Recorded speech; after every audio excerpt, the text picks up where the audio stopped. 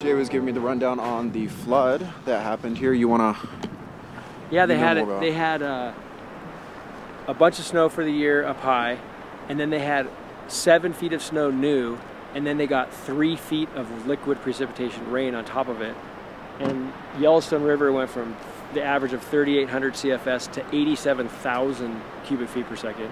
Yeah, so it would have been from right there all the way to up here in, what did you say, a couple of hours? In like 14 hours or something. 14 hours. And it took out the whole Gardner River Basin, 45th parallel, hot pots, gone, it scoured the whole thing.